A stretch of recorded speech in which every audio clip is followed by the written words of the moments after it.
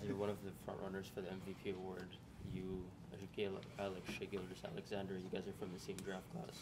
Can you talk about the type of things you guys are able to do in terms of carrying the future of this league, and also how non-American players are, again, all the front runners for the MVP race? I mean, yeah, he's an amazing player. I'm watching him, and we go back. He's a great guy, but the things he do on the court, it's amazing. But maybe not American.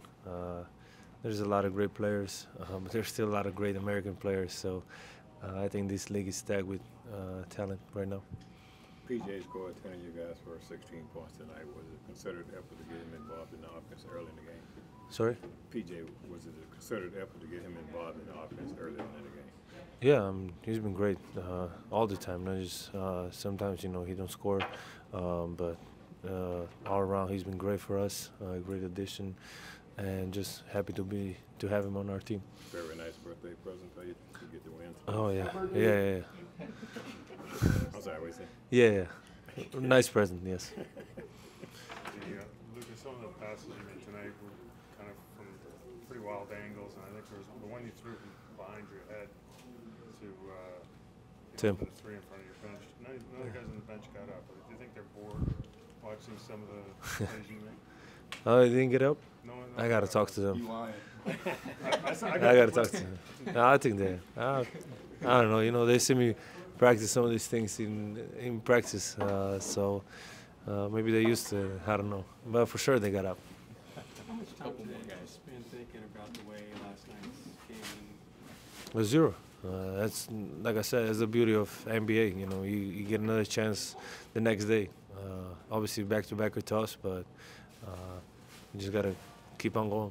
Do you consider 25 a milestone birthday? Do you consider 25 a milestone birthday? What that means? Like bigger than most birthdays? I don't know. I feel like 40, so I don't know. Where do you get the 60? Oh yeah. Why do you feel like 40? A lot of games, a lot of minutes, a lot of professional basketball. Well, you called this a big character game. What did you end up seeing? Good character. No, I thought the intent, the energy pre-game was in the right place. I mean, understanding we lost on a 50-footer, it could easily been still thinking about that game. But I thought the guys moved forward, pushed. I thought about Toronto, understanding they had a 3-game winning streak, and I thought, you look at what Exum did, back in his 16 minutes, he was good. I thought Gafford was good, Timmy, and then I thought PJ had another good game for us on both ends. Jason, why was it so important to get Tim and PJ and Daniel going early? It seems like a real point of emphasis. Yeah, just when you look at the third score, we want to, try to get them going as soon as possible. And PJ, I thought was aggressive right off the bat. And then I thought Timmy, too, was really good. But I thought Gafford gave us a boost in the interior. And nothing to take away from Lively. I thought he also played a good game, too. But I thought our bench actually, was a little bit more involved in tonight's game than it was last night. What can you say about the birthday boy, Jason, what he gave you tonight? It's just a normal game, triple-double. He was really good. I guess 25 means he's still going to be really good as he gets older here. But I think, again, he played 41 minutes. I think he understood where the game was at. And I think, I didn't mention Kai. I thought Kai was great, off the ball with Exum, being able to use his speed and change the pace to get shots. But Luka, again, he's our leader, and he was really good tonight. All the games are big, but how big was this one? Yeah, I think it was who's coming up Friday. It's what happened in less than 24 hours. I think the group understood we put ourselves in a position to win last night. It didn't happen. It's like the pitcher gives up the home run. You got to ask for the ball because you got to throw another pitch. And I thought the group did a great job tonight of pushing, learning from what happened last night, and then being able to turn the page and play a team like Toronto who's going to push. Our transition defense was tested tonight, and I thought the guys did a really good job. You mentioned getting the third score established. The other night I asked you, does it need to be a specific person, or do you have to have a third scorer? And you kind of indicated that you kind of like a team approach to it. Is it maybe one guy steps up one night, when maybe another steps up another? How do you view that? It could be a pod. It could be a pod, but we would like to be consistent with a third. Yes, that would make coaching or being a teammate a little bit easier of knowing who's going to be there on a consistent basis. And I think PJ is starting to trend that way, and he's in the starting group. So that also helps too when you have two dynamic players like Luka and Kyrie who are going to get 20 shots, to be able to see PJ come right out. And he was letting the three go, and he was being aggressive. And he's doing what he's done since he's been here defensively. He's playing at a high level defensively. So if we can count on that, that just puts us in a different category with having three, consistent scores. And then Timmy, I thought was good tonight. He's starting to get his shot back. He looked good. And again, Gafford giving us offensive rebounds. And then I thought D-Live was great defensively, being able to block shots or change shots.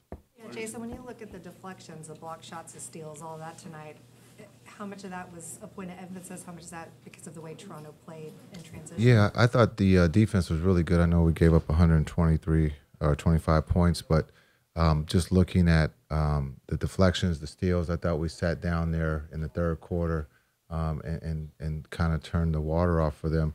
They're a dangerous team. Quickley can shoot it with the best. I mean, he could score. Barrett too.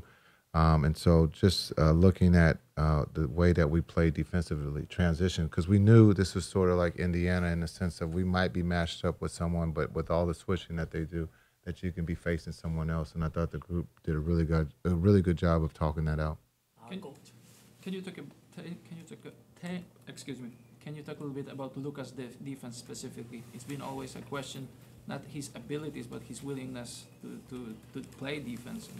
Well, at 25, he's starting to play defense. I thought, everyone talks about his defense, but he's, I think, one of the smartest players on the defensive end. Now, we ask him to do a lot, and there's times maybe where, teams might, try to call him into different plays, but I think when it comes down to winning, he's going to make winning plays. He is one of the best players in the world. And when it comes to playing defense, he will play defense when the time is needed. What did you see out of Exum after you went the last 13 games? Yeah, he was great. 16 minutes. I tried to run him a little stretch there in the fourth without a timeout, just to get his win as much as we're going to need him on Friday. But again, didn't want to run his minutes into the 20s yet.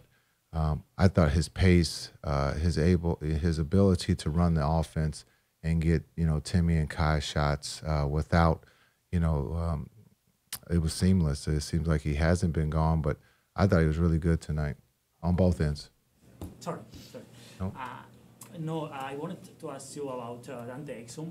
How helpful how helpful can be for players like Dante Exum trying out the experience to play in Europe to get a spot in the NBA again? Yeah, I think it's great. I think it just shows you have to give credit to European basketball too here, just to understand the environment that he was playing in for a championship, being drafted as an 18-year-old, to have to go to play to Europe. I think it helped him, and you can see at the level he's playing with the stars that he's playing with, it's seamless.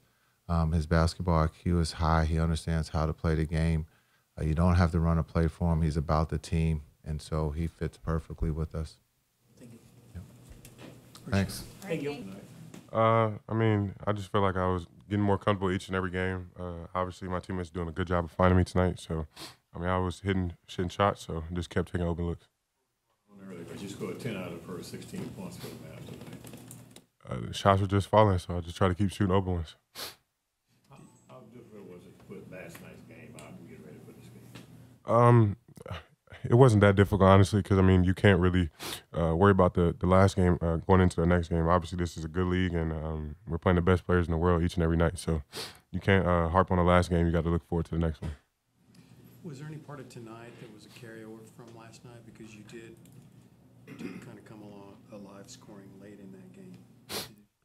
Maybe you were getting into a rhythm at that point.